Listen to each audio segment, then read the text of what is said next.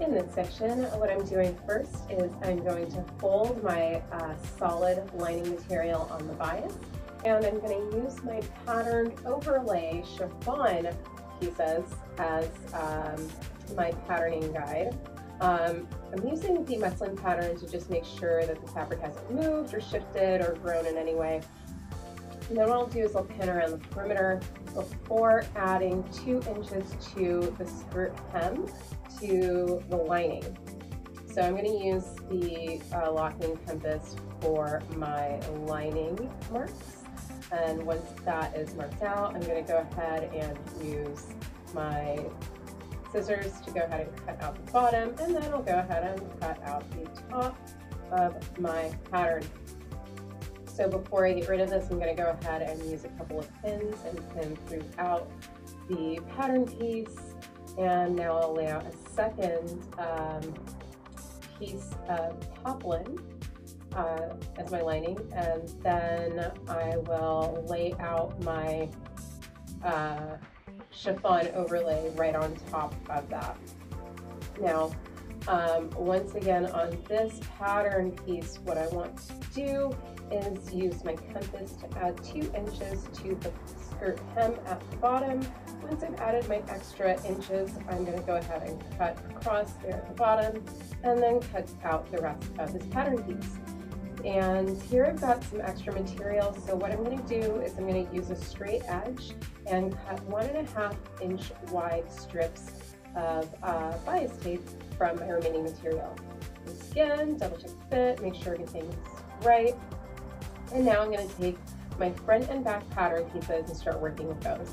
So the first piece I'm going to deal with is the front bodice and skirt piece. So there's like a little top part up near the bust, and then there's the bottom part. In this specific garment, the black portion at the top of the bust is on the straight grain, and the salmon color lining is on the bias grain. How do we deal with this? I'm using a roller foot. A roller foot is a type of presser foot that you use whenever you have materials that you want to make sure that they're feeding very evenly through your machine. So what I'm doing is I'm using a ruler to mark out 5/8 of an inch, and then I'll line up on the left side of that orange tape my top bodice piece. I'm going to do a line of stay stitching, and in this case my stay stitching is going to be a zigzag stitch. And the reason I'm doing that is because the salmon color part is all cut on the bias. So whenever you're sewing together bias cut garments of any kind, you want to use a zigzag stitch. The reason you use the zigzag stitch is especially on the bias cut pieces, as gravity works on the fabric and gives it the beautiful drape that you want in a bias cut garment. You also want to make sure that the stitching at all the seams moves with the rest of the fabric. So it's best to use a zigzag stitch on this. And you want to go all the way around your pattern pieces with your line of stay stitching. And just a quick note, the line of stay stitching is at 1/2 an inch, whereas your seam allowance is at 5/8 of an inch. Once you're done doing that line of stay stitching, what I'm doing is I'm using sizing, because I'm using a cotton synthetic blend, poplin fabric.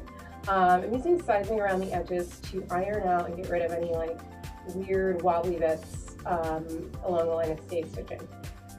Here it's going to come in handy in a huge way as I attach this top part of the bodice on the straight grain to the salmon part of the front bodice piece, which is cut on the bias grain. So using those 2 lines of stay stitching, I just stack them one on top of the other, pin along that line, and I'm going to go ahead and sew along my 5/8 inch seam allowance, which should be to the very immediate left of that original line of stay stitching. To make sure that the curve is really nice, I'm going to go ahead and clip the salmon part, the bias grain cut portion, in a few different places so that when I iron everything together, it curves nicely around the bust. And then I'll do the same thing on the opposite side of the bust. And again, and in this case, I'm actually going to start by stitching the apex of that point in the center front first. And then I'll go ahead and turn my fabric around and do the remainder of that 5/8 and seam allowance between the black top bodice piece and the rest of the bodice piece.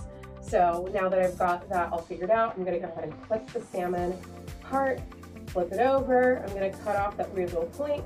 And here I'm using a tailor's ham to really press out and get a nice curve on that top bodice piece.